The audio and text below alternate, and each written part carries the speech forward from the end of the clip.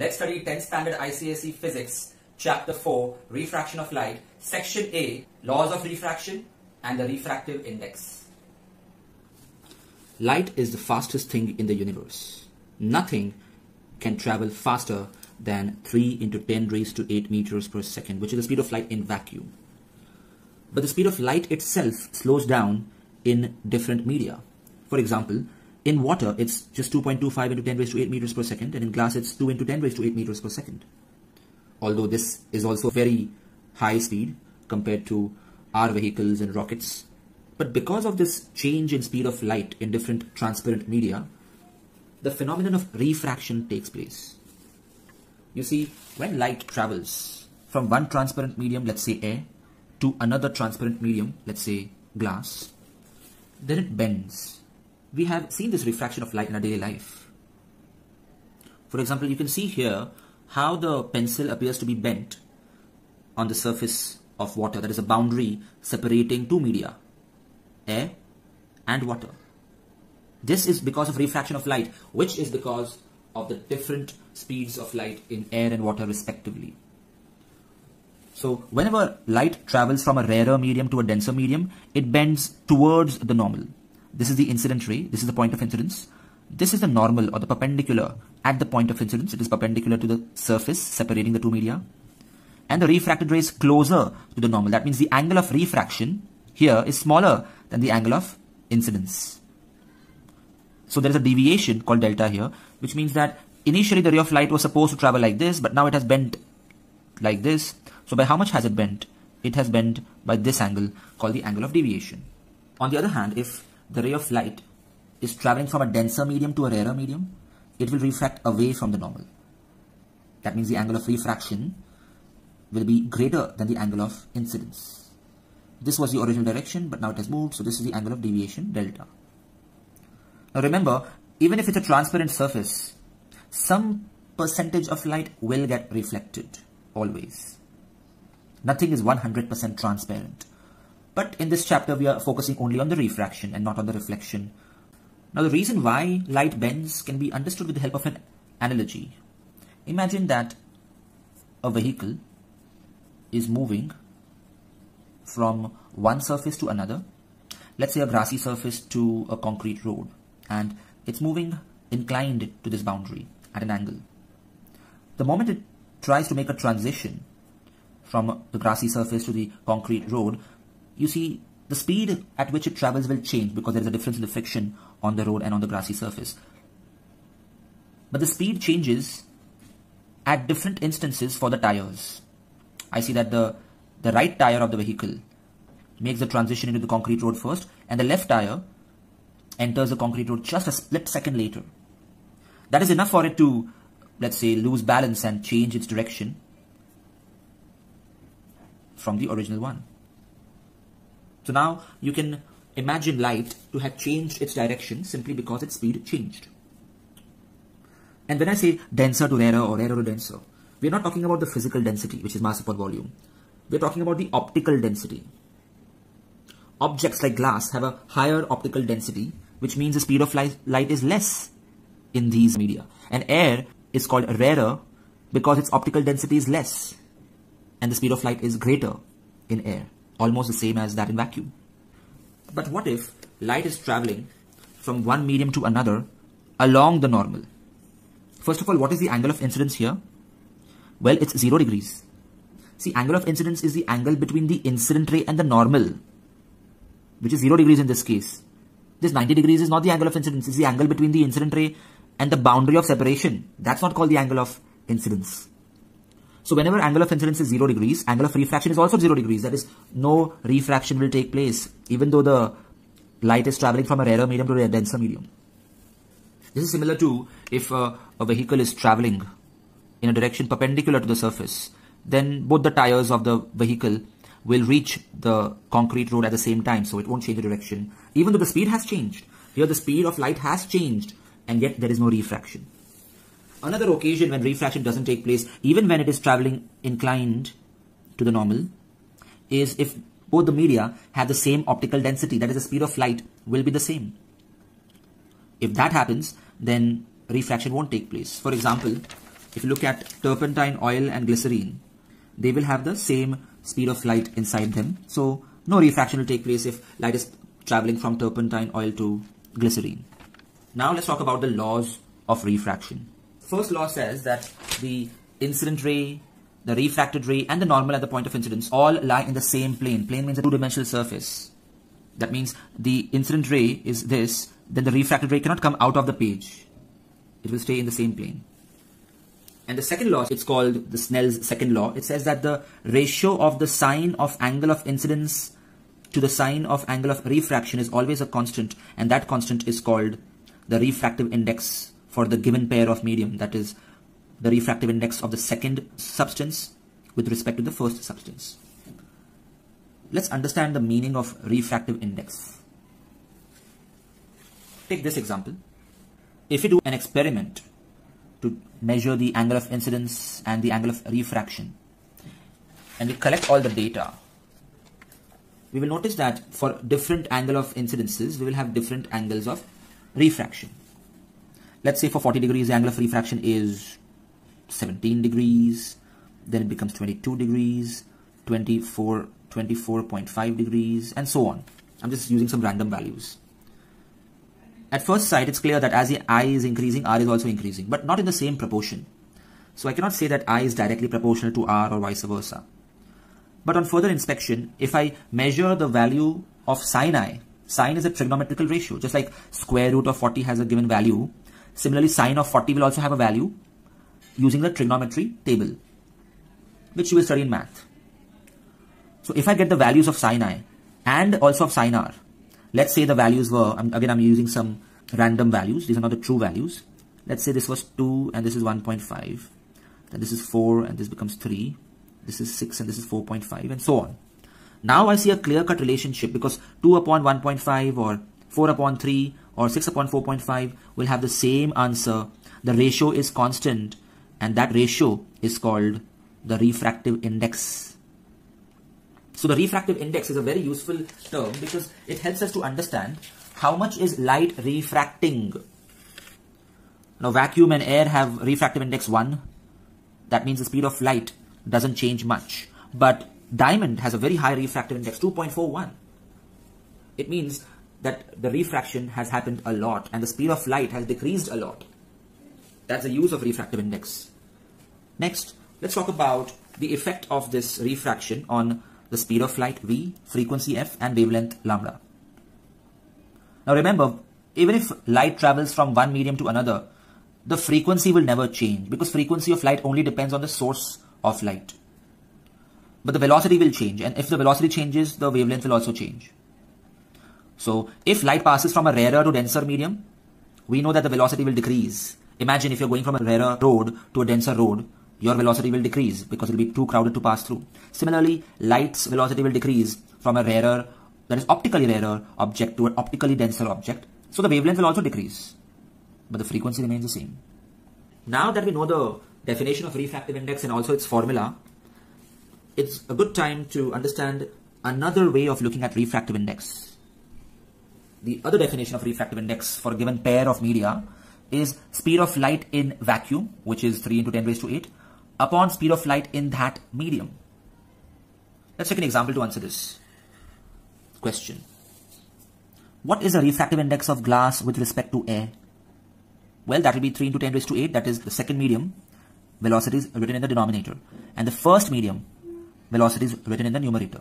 So we get the refractive index of glass with respect to air as 1.5. Even if you don't write air, it's okay, it's understood it's with respect to air or with respect to vacuum. So the absolute refractive index of glass, when I say absolute, I mean with respect to vacuum.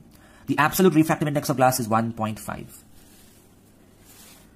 And these are the values of absolute refractive indices, so it's obviously with respect to air. Now notice how the absolute refractive index is never less than 1. Because if it could be less than 1, it would mean that the denominator will be bigger than the numerator. That's not possible because velocity of light is maximum in air or vacuum. So the value of the fraction has to be greater than 1 when you talk about absolute refractive index. So now we know two ways to calculate refractive index. One is using this formula and the other is using this one. But in numericals, we shall be using mostly only this.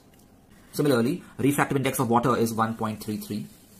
So clearly water's refractive index is less than glass because it is less dense than glass. So speed of light in water is more than that in glass. Refraction, that is bending of light, will be more in glass with respect to water because its refractive index is more. More the refractive index, more is the refraction, that is the bending. Remember that. Refractive index of diamond is 2.41. What does it mean? It means that light travels 2.4 times faster in air than in diamond. Or the speed of light in diamond is 1 upon 2.41 times the speed of light in air. So light travels quite slowly in the diamond because diamond is optically denser than air. Now here we talked about absolute refractive index, which is always with respect to air. But what if we want to calculate the refractive index with respect to something else? For example, what is the refractive index of glass with respect to water? Well, the formula is again the first medium in the numerator and the second medium's velocity, the velocity in the second medium in the denominator. So we get the answer is 1.125. And another way to calculate this would be refractive index of glass with respect to water is nothing but the absolute refractive index of glass upon the absolute refractive index of water, which will give me the same answer, 1.125. So this was using the velocities, respective velocities, and this calculation was using the respective absolute refractive indices. On the other hand, if I were to find the refractive index of water with respect to glass, then the answer is 0.89. So in such cases, I can get the refractive index less than 1 because it's not with respect to air or vacuum. Now I had said that when a ray of light passes from one medium to another, its frequency will remain the same, but the velocity and wavelength will change. So if I want to calculate the new wavelength, then this is the formula. New wavelength is equal to original wavelength upon refractive index. That's another use of refractive index. The derivation of this formula is not required to be studied, but such numericals can be asked. Now, what are the factors that affect the refractive index of a medium? When I say that, suppose this is glass and its refractive index is 1.5, what does this value depend on? Well, number one, it depends on the nature of the medium. Of course, if it's glass, it's 1.5. If it's water, it's 1.33. Even glass has various varieties. So different varieties of glass will have different refractive indices. Next, it depends on physical conditions such as temperature. If you heat glass or any other substance, then the refractive index will change because its density or even optical density will change. And finally, it depends on the wavelength or the color of light. Students, white light is actually comprising of electromagnetic rays of various wavelengths, from 4000 angstrom to 8000 angstrom. That's the range, which we'll study in chapter 6, the spectrum. But that means the Vibgyor colors have different wavelengths. White light is actually made up of 7 colors. That's how we perceive it. Color is subjective. But different colors, or rather let me say different wavelengths of light, will have different refractive indices for that substance. What this means is, if you pass white light through a prism, from air to glass, from a rarer medium to denser medium, all of them will refract towards the normal. Here's the normal. But different colors bend differently. Because as long as they were in air, the speed of all the colors was same. But the moment they enter any other medium, the speeds are different. Red light's speed is still the highest among the 7. And violet light's speed changes the most. It becomes the least out of the 7 colors. And again, you can see from glass to air, they're once again bending away from the normal this time because now they're moving from denser to rarer. And that's how white light splits into the rainbow colors. This is called dispersion of light by a prism, which we'll study in the 6th chapter. But now you know why wavelength or the color also matters when we talk about refractive index. So when I say the refractive index of glass is 1.5, that's just approximate. For red, it is different, and for violet, it is different. For red, let's say it's 1.4, and for violet, it's 1.6. So more the refractive index, more it bends. So clearly, violet bends the most. Next, principle of reversibility of light. Now, if I were to interchange the incident ray and the refracted ray, the diagram would still remain like this. That means if a ray of light were to pass from medium 2 to medium 1, then it will retrace its original path. Which means that the refractive index of the second medium with respect to the first medium is a reciprocal of the refractive index of the first medium with respect to the second medium. This is something we observe here as well. The refractive index of glass with respect to water was 9 upon 8, and the refractive index of water with respect to glass is 8 upon 9. That's because of the principle of reversibility of light, and it's useful in numericals. Now let's study the refraction through a rectangular glass block in detail. So here refraction is happening twice, once at point O and the other at point B. At point O, the refracted ray is moving towards the normal, but after point B, it is moving away from the normal because here it is moving from glass to air, denser to rarer. Interestingly, since the two refracting surfaces PQ and SR were parallel to each other, incident ray is also parallel to this emergent ray. The second refracted ray is the emergent ray. So they are parallel. So there is no deviation. If it was moving in the southeast direction, it continues to move in the southeast direction. There is just one shift out here, which is called a lateral displacement. Also, geometrically, you can prove that the angle of incidence here will be equal to the angle of incidence. This is called the angle of emergence, rather. The angle of emergence is equal to angle of incidence here. Now, this is true only for a glass block because they are parallel sides. In case of prism, if you remember, the refracting surfaces were not parallel to each other. Hence, there was deviation. Also, notice how the white light was not split into 7 colors because dispersion hardly took place. Microscopically, if you view, the 7 colors could be seen, but they are parallel to each other and they're so close to each other, they're not going apart from each other like it happened in the prism's case. So our eyes are not able to differentiate between the 7 colors, and we see this as white light. So these are the points of difference between refraction through a glass slab and a refraction through a prism. Finally, let's study about multiple reflections in a thick mirror. Sometimes when you look into a thick mirror, you see multiple reflections of yourself. You see an image which is clear and bright and sharp, but you also see some faint images in the mirror. Let's understand this phenomenon. But before that, let's talk about the factors which affect this lateral displacement. It can be a slight lateral displacement or a large lateral displacement. That depends on a few things, like it depends on the thickness of the medium. Thicker the medium, if the glass slab was very thick, the lateral displacement would be more. It depends on the angle of incidence. More the angle of incidence, more is lateral displacement. And it depends on the refractive index also. So if this block was made up of diamond, then the lateral displacement would be greater. And of course, the lateral displacement for violet will be greater than that of red. The red color is displaced very less and violet will be displaced more. However, since the glass slab is thin enough, we can't really see the red and the violet lights separately. Hence, we see only white light. Now coming back to reflection and refraction in a thick mirror, you need to practice this diagram. It's double ticked. Even this is double ticked. Now first of all, when a ray of light falls on the mirror from the object, reflection takes place. But that is like, let's say, it's 4% reflection, which is not much. But since the mirror is made up of glass, it's transparent, so most of the light enters inside. But notice here there's a refraction, it is bending towards the normal. When it hits the silvered surface, here reflection will take place. And you know, when reflection takes place, the angle of incidence is equal to the angle of reflection. Now, it is trying to move from glass to air. So it will be bending away from the normal. And notice how this ray is parallel to the initial ray. So 4% was already reflected. And imagine this is 96%. Out of that, let's say again 4% is reflected back into the medium. Because whenever light is moving from one transparent medium to another, some light is always reflected. So let's call this as 4% reflected back. So how much is left? 92%. These are not accurate values. For simplicity's sake, I'm using these values because I want to drive home one point, which I will tell you shortly. Now out of this 4%, again, it's entirely reflected. Actually, some is absorbed, but it's reflected here. And out of that, again, some of it will be reflected and some will be refracted out. Let's call this as 3%. And the procedure goes on. And the percentage of light coming out decreases drastically. So maximum light, which came out, was 92% approximately. And when our eyes perceive this, they appear to be coming from here.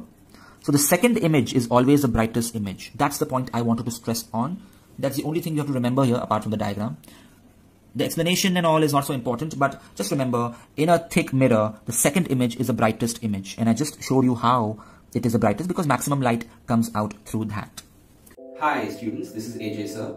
If you like this video, press the like button. If you would like to enroll for my online test series or online lectures, email me or message me on Instagram. Check the description for more information.